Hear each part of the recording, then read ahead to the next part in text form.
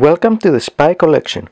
I'm Anastasios and this will be a short video for a concealment device for the Ajax-12 spy camera, also known as F-21, one of the most widely known KGB spy cameras from the Cold War era. I have a separate video for the camera itself, so I will not talk a lot about it in this video. First of all, here is the camera I used in that video, and here is the one I'm going to be talking about today. The only major difference is that this one has a small attachment to its shutter release button. Apart from that, they are the same, only with a different serial number. Worth noting that KMZ, the factory that was making those cameras for the KGB, was typically using the first two digits of the serial number to describe the year they were manufactured. This means that this one was likely from 1971 and this one with the concealment device was likely from 1970. The extension of the shutter release is a likely improvised device held together with a screw, as you can see over here, and its intention is to extend the shutter release button by a centimeter or so. Now the concealment device is this English-Russian dictionary. This concealment device inspired a whole generation of similar devices in KGB, and they were all given the same name, kniga. Kniga is Russian for book. For example, here is a quote from the book The Secret History of KGB Spy Cameras about this concealment device.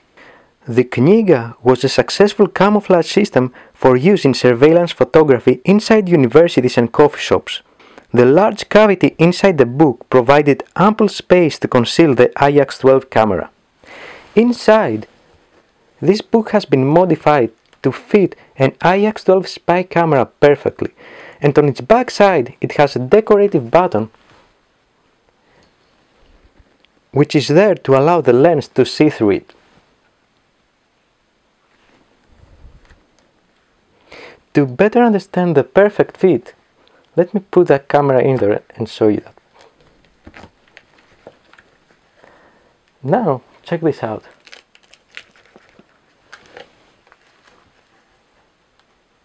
As you see, the camera fits very tightly into this concealment device, and when closed, there is nothing that gives away that this hides a spy camera.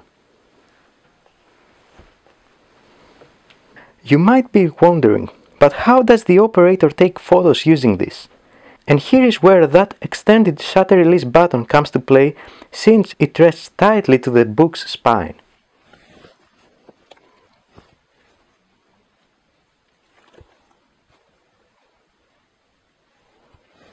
Those spy cameras had a winding mechanism, which meant that you didn't have to manually wind the camera after each shot. You only had to point the camera to the target, press the spine of the book at the right place, and there you go. Let me try this one more time.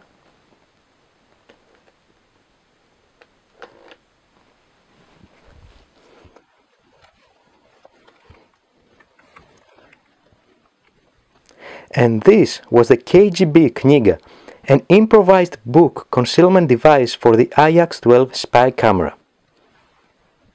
Concealment devices are practical applications of the motto of this channel, and that was a nice representative example that nothing is as it seems.